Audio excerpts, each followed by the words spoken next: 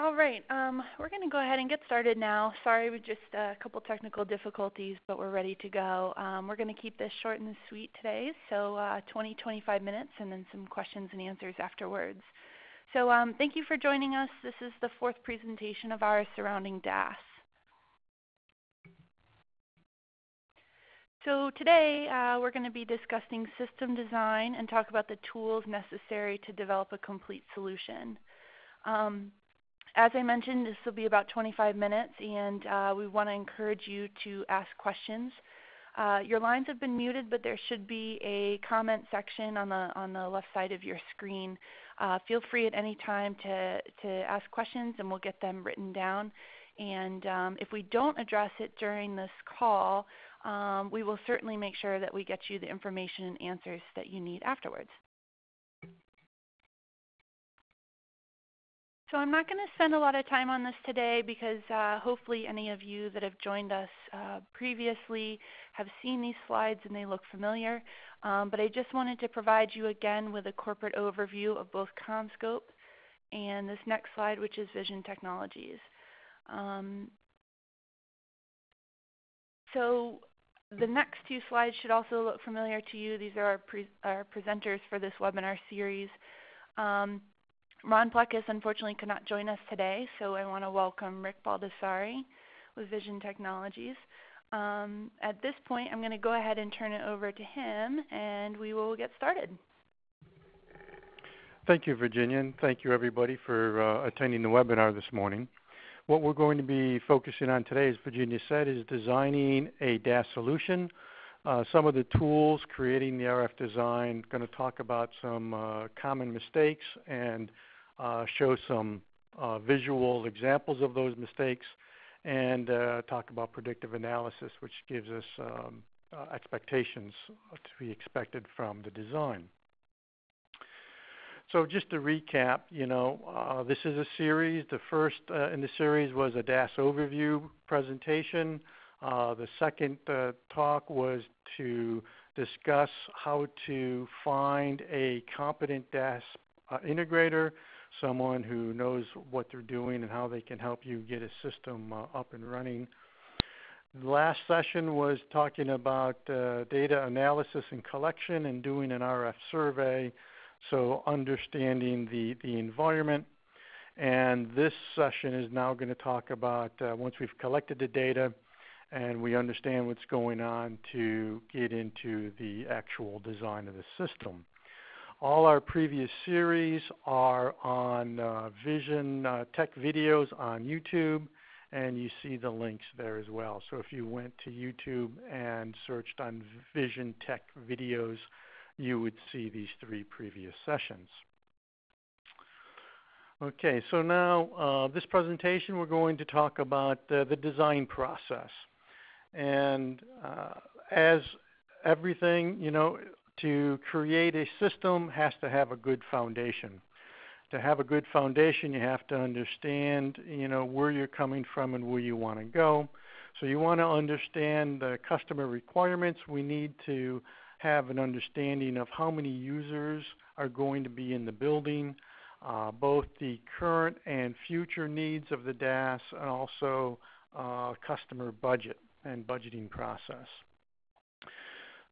In addition to that, we need to, kind of review the facility, make sure we know and understand both the location, whether it's an urban or rural type of environment, whether we're talking about a small building, a large building, kind of the floor plan layout, right? If it's going to be kind of like a college dormitory, going to be hospitality, guest rooms, those types of buildings are typically long, narrow buildings. On the other side of the spectrum, you'll have like office buildings in, say, the Washington, D.C. area, where the building can take up an entire block. So and then you have everything in between. So you have to understand kind of the layout, which gives you an idea of where to start placing some equipment. Some of the OEM options, they have, low power equipment, high power equipment, what type of cabling should be best used, coaxial cable, fiber optic, twisted pair cabling, whether it's Cat 6, Cat 6A, shielded, unshielded. So you've got to rattle all these things around in your head to kind of start the design process. So the industry standard design software tool is created by IBWave, and it is the tool that many of the carriers, if not all the carriers, actually require to be used. So when you create your design and submit it to the wireless service providers for their technical review, they want to see the design in IBWave. Not only that, they want to see predictive analysis as well. And so IBWave has three different certification levels, where the first level is actually the design tool that allows you to import floor plans, allows you to create signal sources, whether they're base stations or repeaters. And then you can add both the DAS equipment, splitters, coax cables, antennas, and you've got to start interconnecting all of these components together to create your design. The certification level 2 gets the next stage of the process, which is actually propagation, RF propagation and optimization. So you can take the data that you collected in your RF survey and import it into IBWave and compare it to your predictive analysis. In order to do a predictive analysis, you need to create or identify walls within the floor plans. And you also have different propagation characteristics that you can modify and adjust within IBWave, so IBWave can better mimic the data collection that was done during the survey process. So you can, during the survey process, you do propagation collection, and then you can import that into IBWave, and you can validate that your floor plans and your predictive analysis within IBWave matches the survey data that you've collected. And then the third certification level for IBWave gets into complex venues such as stadiums, convention centers, deals with MIMO, Wi-Fi offloading, and data throughput considerations for such large capacity venues. Another less sophisticated tool, but one that's been around a very long time, is a link budget analysis tool, which is basically a spreadsheet tool that allows you to add and subtract all the RF gains and losses within a system. Utilizing a link budget analysis tool gives you the ability to do a preliminary Dixie cup approach, which basically means based on my link budget, I expect my antenna to propagate 50 feet away from the antenna, 70 feet away from the antenna, somewhere in between. And then I take, and draw round circles on my floor plans where I think I need to put the antennas to make sure I provide total floor coverage. So a link budget and Dixie cup kind of used together to give you a preliminary approach, and you can use that preliminary approach to then start placing your antennas within IBWave.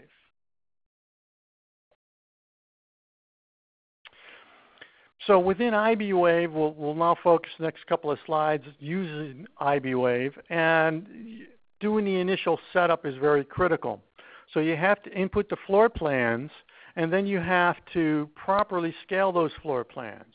In a multi-story building, you need to set up reference points so all your vertical locations are in the same space on all the floor plans.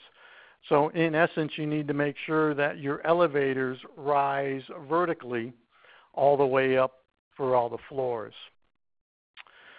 Also, too, part of the initial setup is identifying the number of wireless service providers, and so therefore that determines the number of RF signal sources.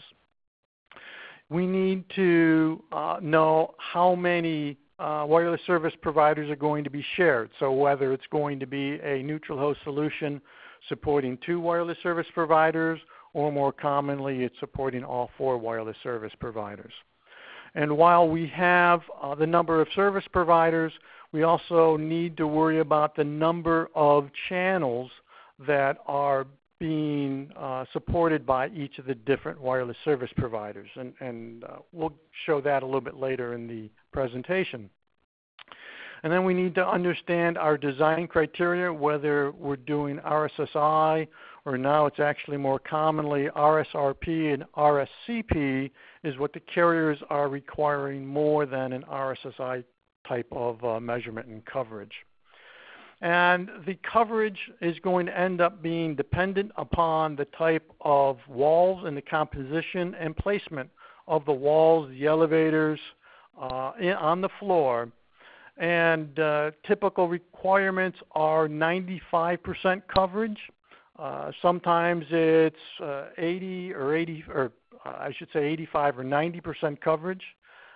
In some cases, like public safety, there is 99% coverage in critical areas. So understanding how much of the floor or where the floor has to be covered is quite important as well.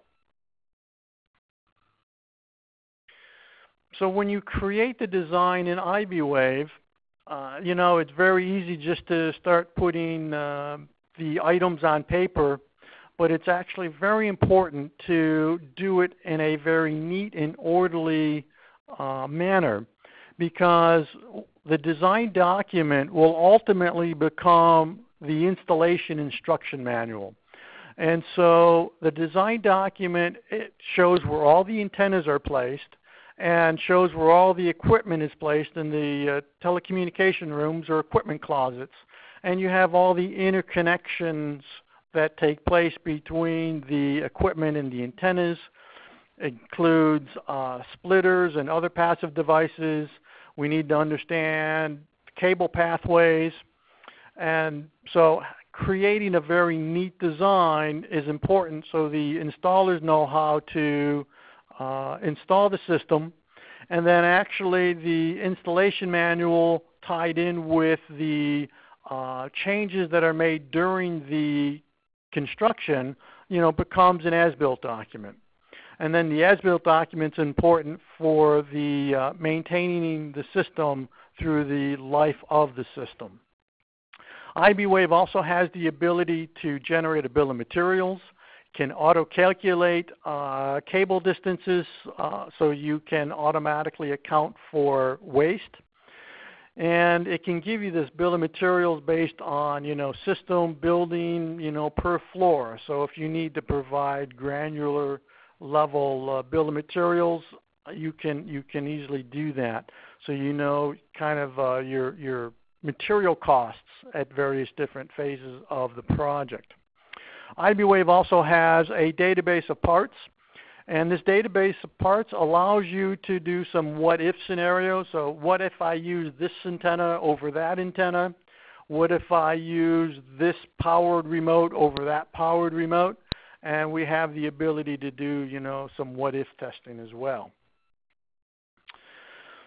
So incorporating the site survey data, we need to understand what some of the walls are that we're going to place onto our floor plans. We need to be concerned whether they're concrete block walls, whether it's a dry wall, or whether it's a cubicle type of environment. Cubicles are typically going to be, anywhere from 4 feet to 6 feet partitions, where, office walls are sealing the floor, and usually, in the 9 to, 10, 11 feet height. The survey should have verified some of the cable pathways. Where is their vertical pathway so we can get between floors within a building, and what are some of the horizontal restrictions. Staying away from some secure locations within the building, firewalls that have to be penetrated. Some buildings have cable trays throughout the horizontal floor, and we need to follow that pathway. So understanding cable pathways and then how they relate to the DAS requirements for coax or fiber or copper installations, all has to be kind of coordinated and thought about during the design process. Also, where are the critical areas within the facility that needs to be covered? So while I mentioned earlier that we may only need to provide 95% coverage within the facility, if the CEO's office is within the 5%, then that design isn't going to work. So we need to understand critical areas and make sure those critical areas are covered as well. So now we have the basic design we're putting together in the IBWave, and we need to also import the survey results and overlay that onto the floor plans with our design. So now we have the ability to do a predictive analysis and compare it to the survey analysis, so we can validate that we have DAS dominance. So the DAS users in the building will stay on the in-building system and not utilize the outdoor cell towers. It also gives us the ability to validate some of our soft handoff areas. And as I mentioned, we can change antennas, we can change equipment, and we can run our various what-if scenarios. And then when we get all of the predictive survey kind of fine-tuned, we can generate heat maps to provide that to both the wireless service providers for their analysis, as well as providing it to the customer so they can see how the DAS is going to perform once it's installed. So now there's several common mistakes that are made by designers that are either careless or not paying attention to the initial setup. And so if they don't scale the floor plan correctly, you're going to get inaccurate cable lengths. And so now if you think the building is 200 feet long and it is actually 250 or 275 feet long, you're not going to have enough cable because your cable distances will be off, and that's going to create problems when it comes time to the installation. The installers are going to run out of cable, the project is going to be over budget, and it's not going to work out very well. On the same token, if you think the building is 300 feet long and it is only 200 feet long, then you've actually overcharged the customer, and you might not even win the bid to begin with because somebody else did a more accurate design or more accurate scaling. As I mentioned, we have building references to help us make sure our vertical pathways are accurate, and especially with 3D predictive analysis, if our reference points are off, our 3D analysis will be completely off as well.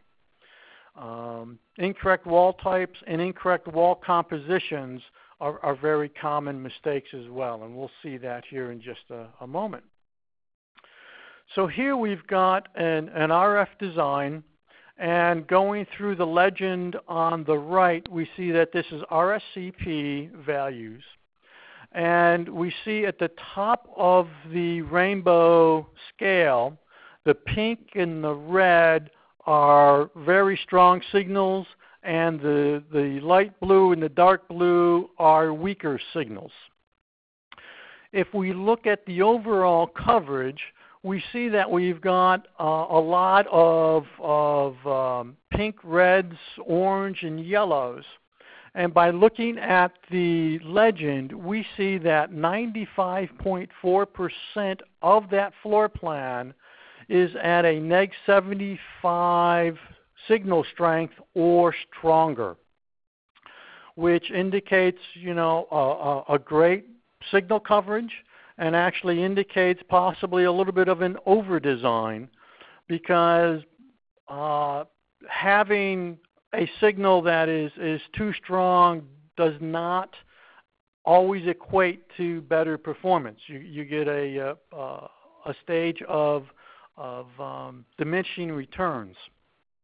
So just because I've got a system that's neg 75 does not mean that it is going to perform better than coverage that is at a neg 85 or better. It just means I spent more money to provide a neg 75 coverage. However, if we take a little bit closer look at this design, specifically at locations L1, L2, and L3 as indicated by the arrows, I'll focus in at the L3 location because it's the most obvious and easiest to see. We've got the big gray arrows that indicate the RF direction. And we see by location L3, the gray arrow is pointing into a room that is completely yellow. If we continue on in the direction of the arrow, we cross a wall and we see the signal strength drop from yellow to green, and the green indicates a weaker signal, which makes sense when we're going through a wall. But now we see halfway through the room, the signal gets stronger and turns back to yellow. Then we cross another wall where the signal gets weaker, turns green. Halfway through the room, the signal becomes stronger and turns yellow. There is no reason for the signal to magically become stronger halfway through the room, and so it indicates that there's a problem with the with the design. And that problem actually is that the walls were drawn as 5-foot partitions and not floor-to-ceiling walls like they should have been. And since it's only a 5-foot wall, what we're seeing is RF shadowing take place, where right by the wall the signal is weaker, but as you get away from the wall, the effects of the wall are no longer seen, so the signal goes back to being stronger. So because the walls were drawn as 5-foot walls versus floor-to-ceiling walls, we see this design pattern. Before we go off this slide, one other thing I want to point to is there was no scaling for this floor plan. And so the designer went to a doorway, measured a doorway, said that doorway is 3 feet, and therefore the resultant length is 361 feet long and 183 feet wide. So now if we go to the next slide, the only adjustment that was done to this slide is we changed the walls from being 5-foot partitions to being 9-foot floor-to-ceiling walls. And just with that single change, you'll see that our design prediction has changed dramatically. And now looking back at our scale, we see that it isn't until we get down into the neg 95 range that we get close to the 97.2% building coverage or floor coverage. So our coverage for the floor has dramatically changed from neg 75 down to a neg 95 for 95% coverage.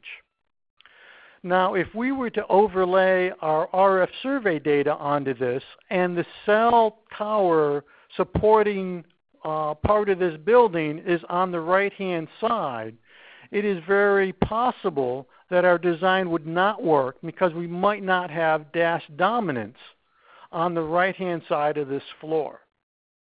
So while the mistaken partitions, the design looked very good, now the design could actually not work based upon where the cell tower is in relationship to the floors.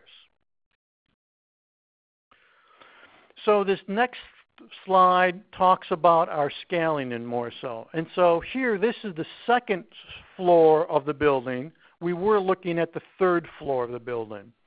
Now the second floor, the designer went to a doorway, measured the doorway at the S1 position, showing that the doorway was measured, and set up a 3-foot door. Now the resultant length of the floor is 422 feet versus the 361 that we saw for the third floor. You know, that's a fair amount of error to have between floors. We see here that the length is 209 feet versus the 183. So by going to a doorway and then not double checking the overall length of the floor plan, we see we've got inconsistent floor sizing, which will create problems for a bill of material and our predictive analysis, and our vertical reference points will all be off. So we talked a little bit about the link budget as another tool, and that's providing us preliminary information. So I wanted to put up a link budget and take a look at how a link budget can be used to help us design an overall system. So the link budget is showing us a link budget for 2 wireless service providers, 1 and 2. We have the composite output power of the ION-U CommScope remote, and for the lower bands at 750 and 880, it has a 29 dBm composite output power. Now that composite output power is shared between 2 wireless service providers at 750 megahertz, but is actually shared for 3 wireless service providers at the 800 megahertz or 880 megahertz range, because Sprint is planned for future growth. And since Sprint is planned for future growth, we need to factor in their power consumption so we can properly account for when they come onto the system, they do not negatively impact the other 2 carriers. The same holds true with the PCS band at 1960. We're assuming T-Mobile and Sprint will be added at a later time. So up front we have to account for the power load and power sharing that will be taking place in the PCS band. And the 2130, the AWS band, the same thing. T-Mobile will be added there at a later time, so we have to divide that power 3 ways and not just 2 ways, as shown on the link budget. And so we come up with the composite power per wireless service providers. Then each service provider brings in a number of different channels to deal with capacity. And then we end up with a resultant power per channel. And that's our initial power that's going to be provided to each of the individual channels per wireless service provider. And then the other various rows and columns deal with system gains and losses due to cablings, antennas, and free path loss and body loss and wall clutters. And then we end up with our RSSI values, our pilot and control values that are critical, and then we result with our RSCP and RSRPs that are now being looked at by the carriers and meet certain requirements. So in summary, preparation is key to making sure we provide the correct design for the customer. We need to make sure that we understand future growth, we understand equipment capabilities, we understand the layout of the venue. The IBWave software is good, but with any software program, if you don't give it the right data input, it's not going to give you valid data output. So the old garbage in, garbage out applies to IBWave as any other type of software program.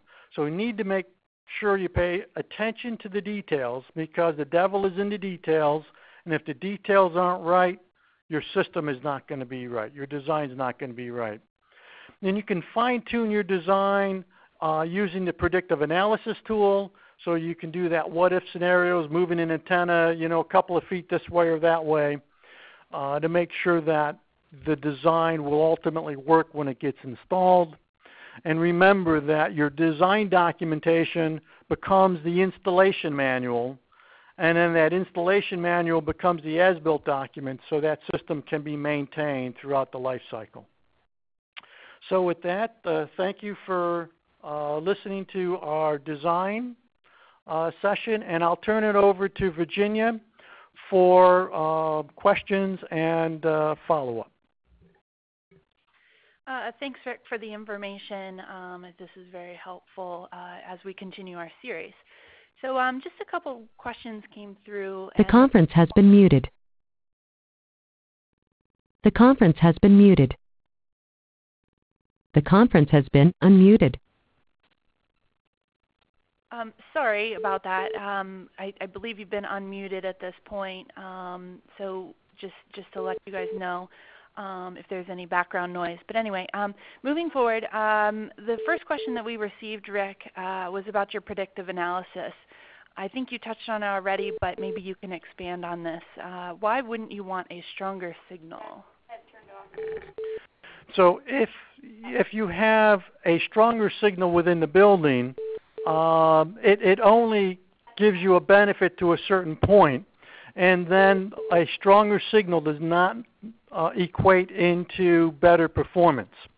So by having an exceptionally strong signal, the only thing that you're really doing there is costing more money for more equipment, more materials for the DAS, but it is not going to improve phone quality or data throughput.